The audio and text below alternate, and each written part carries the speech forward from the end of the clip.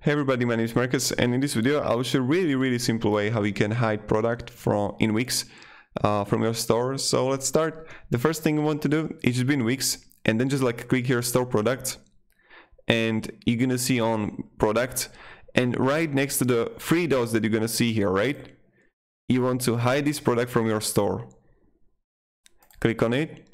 And right now your product is hidden. Right now people won't be able to buy it. So if you want to edit the product, this is the best way how you can do it. You just go here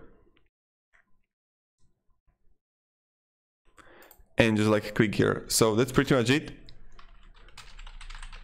If you have any questions, guys, ask me down in the comments. I'll be really happy to help you. And have a great day and goodbye.